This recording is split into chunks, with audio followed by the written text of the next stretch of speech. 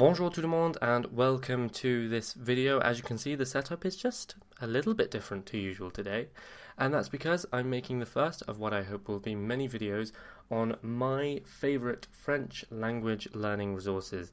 And in this first installment, we begin with absolutely the best French language application in the universe, okay?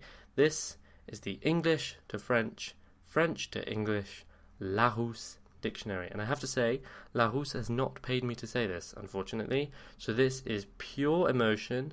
I love this app with all my heart. It is by far the most used application on my iPod, which just goes to show how much of an interesting person I am. And I cannot recommend it to you enough. So, some practical information. This is available on the App Store, and I also believe it's available on Android. I can't tell you how much it costs on the Play Store because I don't have an Android phone anymore. But on the App Store, it is £3.99. If you're in America, that's $4.99, and in Europe, it's €4.99. So, as far as apps go, for me anyway, that's quite expensive. I don't often pay for apps, let alone £4. But trust me, it is absolutely worth it. I have this version of the app, I have the German version, I have the French-Italian version, and I have the French-Chinese version, because I'm absolutely in love. That said, if you are thinking of getting another version for a different language, they do loads of languages, Spanish, Arabic.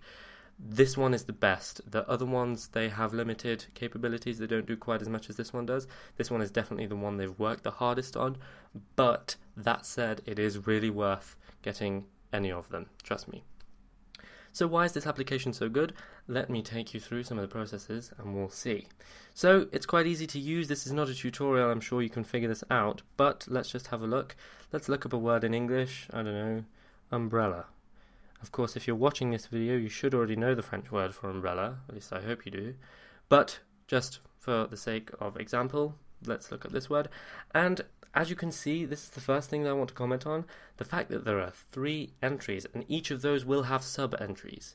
3 entries for the word umbrella. If I were writing a dictionary, there would be 1 entry, thing that you put up when it's raining. But no, Larousse goes a couple of extra steps further and gives us more. So we have the noun, the compound, and umbrella stand.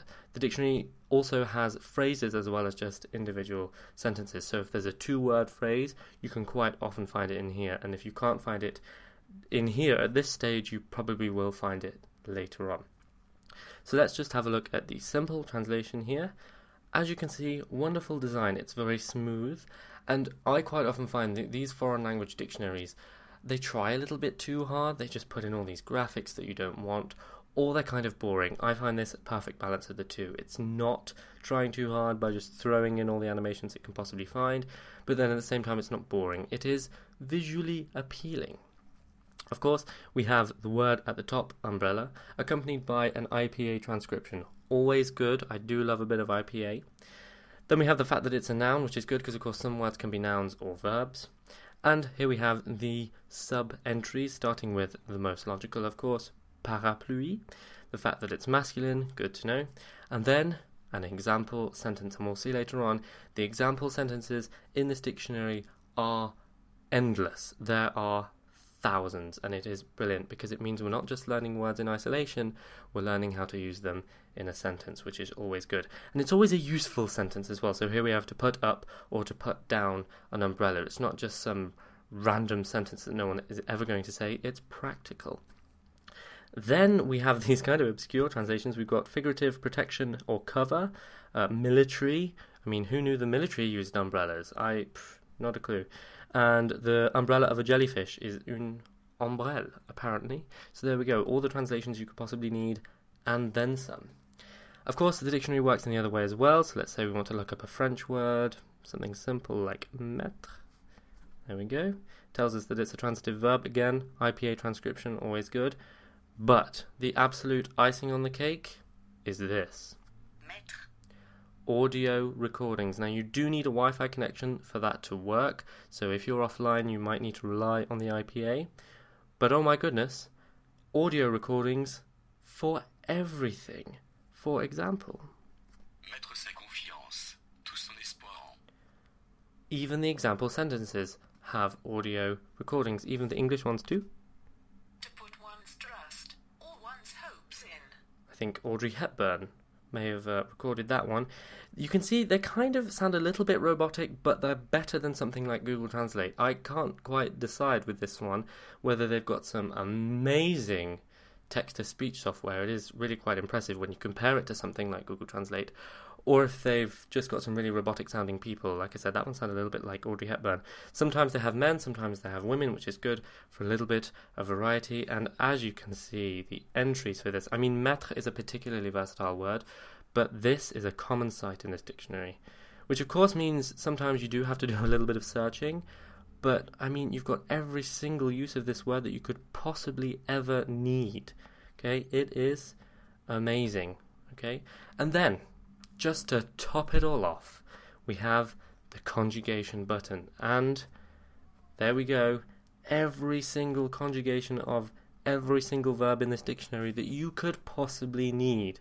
Indicatives, subjunctives, participles, conditional, infinitives, then all the passive forms of all of those. I mean, I'm just amazed by that. I've had this application for years and it still never ceases to amaze me. It is brilliant. Then, as an added bonus, we've got the favourite feature, or I think the bookmark feature rather. So if you press the star, you can then put it into your bookmarks to come back to it later. I've put quite a few words in here, some very old ones I should imagine. Okay, so you know, if you need to find it quickly again, or perhaps you remember looking up a word but you can't remember what it was, then you can look it up in your bookmark. You've also got the history feature as well, so it's a similar kind of thing. Oh, I know I looked up a word earlier on, what was it? Here we go, we can have a look in the history. So there we go, that's about it. At the end of the day, this is just a dictionary. There's not really much more I can say about it, but it is absolutely amazing. I cannot recommend it to you anymore. Of course, I always recommend that you have a physical paper dictionary as well. I'm all for those, but I wouldn't judge you if you just stuck with this because it is absolutely fantastic. Of course, if you have any questions about it that I've not answered in this video, then please do leave a comment. I know for me, spending £3.99 on this was a big decision.